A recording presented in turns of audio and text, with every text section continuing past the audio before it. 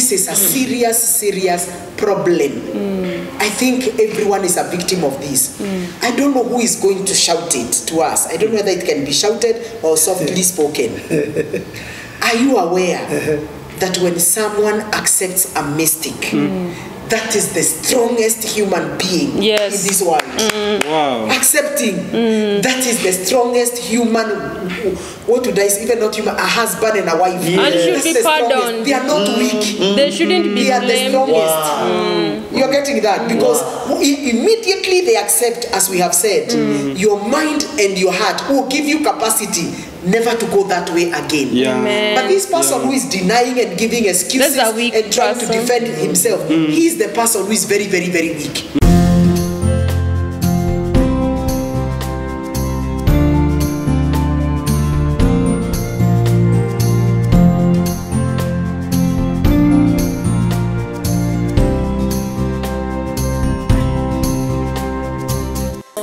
These episodes are very important. These teachings are very important because now it makes you know, I'm the one who is in charge of my life. That's what the Bible says. That's what the Bible says. You shall declare a thing, not someone else will speak a thing. It is you declare. You declare a thing and it is established. And it shall be established, and you shall see the light in that path. So and you shall also see darkness in the same path. If you declared darkness, we must separate people from yourself.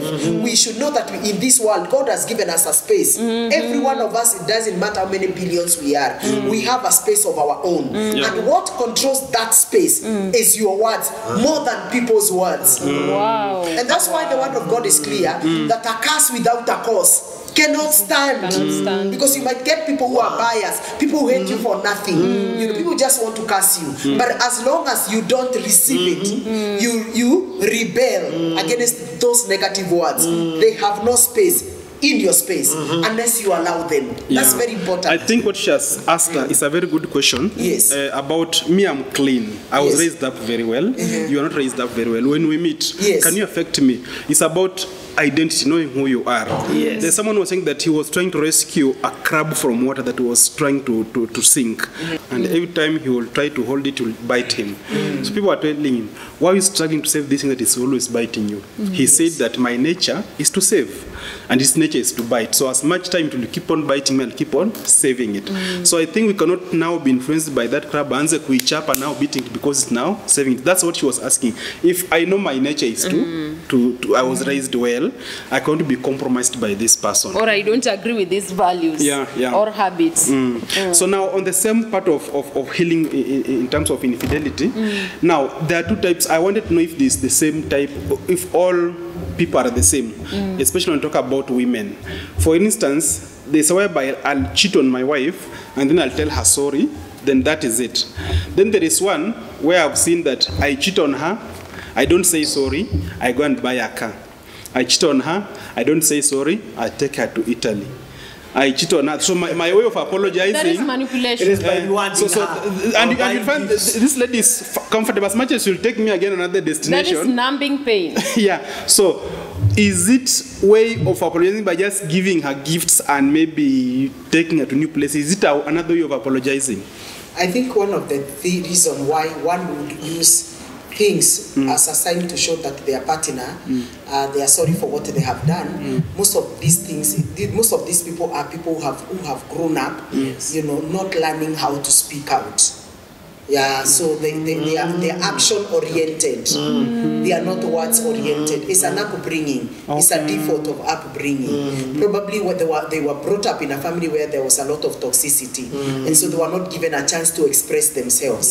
So to them, if they want to say sorry, they have to do something to compensate that. It's just like the way until now people think that salvation is by works. They don't know that salvation is by grace. So if you do something for God, God will be happy with you. God will be happy with you. So it's the same mentality on the spiritual. You know, when you beat yourself, like during Easter time, you are beaten up and you are hanged on that tree. That's a sign to show that really you are repented. The same pain. You've partaken in the kingdom of God. You get that salvation by works and salvation by grace. and grace comes through faith. You see that? So the same thing with this person is an upbringing or a mindset that has been created over time with the people that he interacted with, or the person whom he has seen other friends do. That when you have a misunderstanding with your wife, you do something to say sorry, but does your wife understand that language? So these people need a mentor, because the person who will suffer most is the wife or the husband, because they can also be vice versa. They may really suffer because for them they want words, more words, much more as you do actions that are consistent to show me that you have really changed. So they need an intervention. They need someone who can come in, a marriage mentor, who can be able to guide them and tell them, no, I think what you are doing is good, but if you did this will bring more healing to your partner. And that's why we said one of the things, when you deny that you have a problem, you see, the way God has wired a human being, the normal human being, is that if you accept a mistake, your mind and your heart gives you energy to overcome it. You are self-contained. Wow. Acceptance. If you accept a mistake, the mind and the energy empowers you to overcome it. Yeah, that's the way God has wired a human being. Yeah, that if you accept, because he knows that we have the fallen nature. The fallen nature to sin. You get that? And to death. So as long as I am caught by Pastor Munene doing something, and I accept the mind, my mind, and when I talk, the mind is not just a small faculty. It is everything. Your mind, your emotions, your willpower, and also your heart, your human spirit, gives you such an energy to overcome this temptation, and it might never be repeated again. But because we have not been well taught, anytime I am caught or I find myself into a situation that I feel it is against the vows that I made, and I deny, the minute you deny, the same mind and the body gives you many avenues and dimensions on how to escape as you continue doing this sin. So being defensive on the issue keeps you doing it. You keep repeating the pattern. It's like you are protecting it. The mind now and your heart gives you such an energy, such that is like you become a professor. It's like you have done a PhD to escape, to deny, and you become more tactical. You become tactical. Wow. You become more crafty. That's the way the fallen nature of a man is. The more you are challenged, the more you become more creative on the negative side. So we need to, these things can only come when we are taught. You can even teach children to always own up to their mistakes. Yes, when you own up your mistake, owning up is not just saying owning up. Your mind immediately, when it is accepted, and your heart accepts that you have done it. So the beginning of healing is owning up. Owning up. And I want to give an example of a man of God. Look at this man. I keep wondering, why would God choose such a wicked person to become an apostle?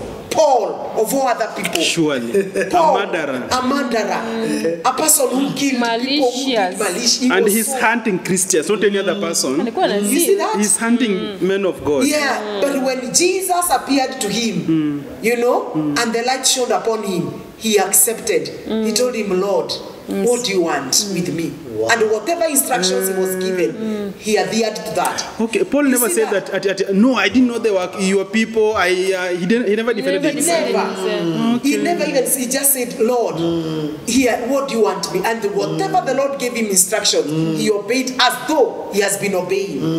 His mind, his heart gave him energy to be able now to follow Christ wholeheartedly. And his mind was innate, and he is the greatest apostle until now, even after over 2,000 years are over. That's the way God has created a human being. And we need to teach our children so that they don't repeat the same mistake. When you are caught in a mistake, that does not mean that you are weak. Actually, when you accept, you are strong. We need to undo that. That when you own up, when you take responsibility over something that you have done, you are actually the strongest. You are the strongest. It takes emotional strength. Because this thing you might never repeat it again. You're getting that. But if you keep on denying, no, I was just chatting with him. We were only kissing. We never had sex. You will find, as long as you're defending it, you keep falling in the same mistake. There is nothing between us. That's why you find most of the couples will tell you, Pastor Sue, we have been discussing this for the last over 10 years. Nothing else. The thing is that denial. No one, he has never accepted. Even when a video, he still says, no, it is this lady who came near me, it is this man. You want to blame other people. He's the one who came to sit next to me. And we need to understand that the Adamic nature is very selfish. It is me, myself, and I. So for you to undo the Adamic nature so that you can live a real life, you've got to accept mistakes, because we can fall into mistake no matter who you are, no matter your level in life. Otherwise, if you deny, the next thing what happens, you get into anger mode. You become now, because now you want to deny and you become now emotional outburst. You want to show people that really you are not that, you want to defend yourself. That's why you find most of the people, when they are caught in a mistake, they have anger issues, because you want to suppress the truth. You want to manipulate what Berry had said. Manipulation. You want to look like you are the one who is right. The person who is questioning you is in the wrong. So you keep on going back to the same thing. You're getting that, eh? Then the next stage that a person goes is bargaining. So the person who is cheated on, like for example, if it's my husband who has gone out, I keep asking, what is wrong with me? I really prefer, even I want to know, who is that lady that I slept with? So that I look at her and I look at myself and wonder, what is in this girl that is not in me? Now you are in bargaining. Kwani? And then my husband will ask himself, Kwani, my joystick is not enough for my wife. Why did he go for this man? Who is big or who is small? What was my wife looking for? So you begin now to bargain. Bargaining now is like you are using evidence to beat yourself up, and you want to challenge yourself. Where did I go wrong? Not knowing it's not you. Infidelity is a choice. There is nothing like a mistake. There is nothing, because you must have planned. You must have known where you're going to meet, which hotel are you meeting, at what time. You get that all that involves a lot of planning. And I know Mzee Hayuko, there are things I have calculated, I know he's not around, and the other person has also calculated. So there's nothing like having an infidelity by mistake. No. Mom, you said something powerful here. Yes. And I think it's affecting most of us. Yes. You find that maybe you said that I cheat on her. The first thing she'll ask, no, she'll not question, she'll question herself. Kwani, who is that lady first? You want to first see that lady and then find out who is this lady. Is she taller than me? Is she browner than me? Is it the figure? And then she'll be like, all I've done for you, you still did this for me. Thank you. So it's coming back to her blaming herself that why mbona mimi, yet not letting this man just carry the burden as the one who has done mistake. Thank you. You begin saying now it is you who has caused it. It's me. You are innocent. You've not done anything wrong. Now you are getting it. You've not done anything wrong. No, it's him. It is not something that the other spouse has done wrong. Yes. Because if there was something wrong, why did you not air it? Why did you not speak it? Because nobody is your mind reader. My husband cannot get into my mind and know that I'm not getting sexually satisfied, and vice versa. So we need to communicate. So why did I not communicate? How come we can communicate all other things apart from sexuality? No, it is me who has a certain mindset, and there's something I'm looking for that I feel is not in my partner. Mama, and that thing is a myth. It's not a reality. So if I'm found in the infidelity, the problem is not Pastor Munene. It is me who has the problem, and you should never take the blame and think that you never provided, you never had, you don't know the styles, you never satisfied her. No, she should speak and say, because she has something that is in her mind, and in reality it is not true. Because even when you ask her after having sex with that man and that woman, what do you feel? I feel very guilty. So what is that? Yeah, and I think also one thing that you said that when you own up your mistake, that is the beginning of healing. And I think I've seen that in most, even in our life as a couple, anytime there is a mistake and a person willingly owns up, the person never repeats the mistake, one. Secondly, the person who is offended gets to understand the other person easier. Because now you are at a place of, I think you are empathizing with the person, and also you are trying to understand them in the, there is no way somebody can come to you broken and telling you this is where I found myself. And then you say, unless you are a mad person. But a person who is sane, even if you are a non-believer, you will tend to settle, calm down, and how did it go? And that's the beginning of healing. Yeah, and then I want to say something. I want to strengthen on what Beryl has said. Yes. Anytime also we have a misunderstanding with pastor, yes, and he corrects me, yes, and I'm quiet, yes, you find even that thing doesn't go many minutes. It doesn't go. I think my wife, what you said, what you did was not right because I felt this and this. The minute I accept, there's no other debate. It doesn't escalate. You find we solve that thing within less than 10 minutes. But if I start now, even you, even another, can I also remind you another time also? Now you bring down that he did last year and you are kumwambia yourself. And I think also with infidelity, you find this, it now brings but when, a mountain of when issues. you accept, in fact you solve that thing within less than 5 minutes. And many people, I've had friends, even I have a friend I was sharing with I share much with him because sometimes we pray over the issues. There are infidelity that happened, but when the husband confessed, they never resurfaced. I think this thing of Nine that you are talking about, that day I was talking to the Clinton, I was telling that I think who we are right now is actually what we were when we were still young.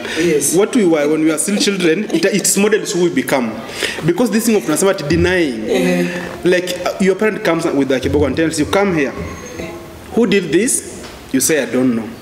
You say, if you accept, I'll forgive you. But if you lie to me, 20 canes. And then say, actually, it was me who just said, okay, go and down. they still cane you. Now, I was going to give 20, but I'll give you now 5. So your father canes you 5 instead of 20. Be so. So anytime you do a mistake and then you own it up, you must get something. But if only they will be telling us that if you tell me the truth, I'll not punish you, and then he tells you it's me, then it's okay. Because you say the truth, go away. It will have helped us to be speaking the truth than being defensive. So even when we come in our marriages now, we are fearing that if I accept, what will she do? So I have to defend myself because there's a punishment awaiting me. Though she will not kill me, but I know I've been wired up, not that after accepting a mistake, there's a kakiboko coming. Thank you. But and then another thing also, and this is a serious problem. I think everyone is a victim of this. I don't know who is going to shout it to us. I don't know whether it can be shouted or softly spoken. Are you aware that when someone accepts a mistake, that is the strongest human being in this world? Wow. Accepting, that is the strongest human, what would I say, even not human, a husband and a wife. And should be pardoned. They are not weak. They shouldn't be They are the blamed. strongest. You're getting that? Because immediately they accept, as we have said, your mind and your heart will give you capacity never to go that way again. But this person who is denying and giving excuses and trying to defend himself, he is the person who is very, very, very weak. You get the point? And this is the person who is likely to keep on reoccurring this issue. And living on survival. That is survival system. You get the point? And it's a negative and a demonic way of survival. So when I accept, I am the strongest. When I speak the truth, I am the strongest. I'm the strongest wife. I am the strongest husband. You are not weak. And you see, this person who is strongest also speaks very few words. You see, he speaks few words. Huyu mwingine ambaye alikuwa na makelele mingi, ndiye anaongea mambo kubwa. And so he looks like he's biggest in the physical, but in the reality he's the smallest. Huyu ambaye anaongea sana. The one who talks so much. The one who is talking so much and exaggerating and showing how the problem is big. You know, showing the enormous, showing how it was. This is not something that should never happen. This one is the one who is weak. The one who says, I am sorry, it is true what you have said. And then the more you say sorry, then he ends up on top. Even another, he begins again. This one is the one who is small. The one who is trying to explain and exaggerate is the one who is small. The one who is saying 2-3 words, I am sorry, I accept, and I'm sorry, and I will not. And if they are genuinely sorry, they should be forgiven. But now, unfortunately, we think this person who is very loud, who is able to explain very well, is the strongest. No. And so in marriage, it is not what your partner has done. You get the point? No matter what they have done, no matter what they have said, it is possible to heal, though it is a process. But the challenge is, most of us suffer with unforgiveness. Yes, unforgiveness. So you can You cannot heal without forgiving. Without forgiveness. You know, and forgiveness does not mean that you must forget. No. The mind sometimes may keep that memory, but the pain is lifted up. Yes. Yeah. Because now this person has accepted. What are you going to do now? Will you continue now pinning them down every day? You did this, you did this. That one doesn't work. Yeah. Because you're also giving I think them if somebody has really repented, you're condemning them, and you're making them feel like that is their position. You're getting that? Yeah. The more I keep on repeating something, for example, if Pastor Munene has gone out of the marriage bed and he has come and confessed, my wife, I'm sorry for what I did. I think I was tempted for whatever reason. And of course, I will also retaliate after that. It's not going to be soft as we are speaking. But if he has confessed, anytime I see him with the berry, I hope amujafanyana. You know, now... Anytime I see with any woman, now me, I don't even trust you. I don't even trust you. That because when you since the day when you had sex with Eunice, even now, I still feel like you can have it. Now, you are the one who is having a problem. Not your partner. You should let go. I think what you've said, number one, if I'm the one who was offended, she comes to my time that by the I did this thing with this person and it happened. The first thing I should do, when she asks for forgiveness, she'll I've forgiven you. Yes. Then we begin now discussing that thing from a point of forgiving. Yeah. Yes. Not that, no, wait first. Who was he? What happened? I condemn, and then after she has cried, she has gone on the floor. So now I say, I'll think about it. I think we should begin from the point of, like Jesus said, told this woman, neither do I condemn you. Alianzia hapo kwanza. Now go and sin no more. Yeah. She didn't tell you now, you've sinned. This was bad. You said with the man, now I'm forgiving you. No, she began with. And for a person to come to you and repent and confess their sins, it means one thing. Yeah. They are vulnerable enough to trust you. Yeah. Secondly, they are good people. Because cheats don't confess. They don't. Hardly. Cheats don't confess. So I think one thing, though you will grieve for a while, these people deserve forgiveness. Yes. Another thing that it has rebuilt certain trust. There is a certain level of intimacy that both of you will have, because sasa there is the vulnerable part of this person. I'm entrust now. But sasa ikikuwa like even that part you cannot handle it, then that is immaturity. So, and I think so. Solution for infidelity one is forgive this person and continue living together, or to divorce this person and never marry until this person will die. And also don't defend the issue. That's what you said last time. Yes. I divorce you and I never marry until the day you will die. Natural death. And on the side of offender, it is good to own up the mistake. One of the things that I think, and you have said it as the second thing, that spouses, married people, husbands and wife need to be probably taught. She's talking so much about teaching. It is about, I think, dealing with anger issues, because anger will surely come. Issues will surely come. But I think most of the men and the women, they don't know how to handle. They don't know, Pastor. Moment of anger. Moment. Kaende. Yeah. And no wonder Jesus said that offenses will surely come. It could be offenses brought because of infidelity, like we are saying here today. Or any other. It can be about finances. It can be about in-laws. It can be about children. It can even be about what you cooked. I love eating ugali. You cooked pilau. And that is a tag of war until somebody you have even made me banana. I saw a man who killed the wife. A woman who had 4 children, but the husband killed her because he had said in the evening he wants to find ugali. Kapata chakula iko imepikwa. Imagine he came and took a knife and murdered that woman. But you see, that murder is not about today. It is piled up. Yeah. And that's why you find most of the times when there is infidelity in marriage, you may not be able to solve the two of you. You need a neutral person who can come here and who is not biased, who is not going to side with your wife or your husband, but be able to show you how to heal. You really can't.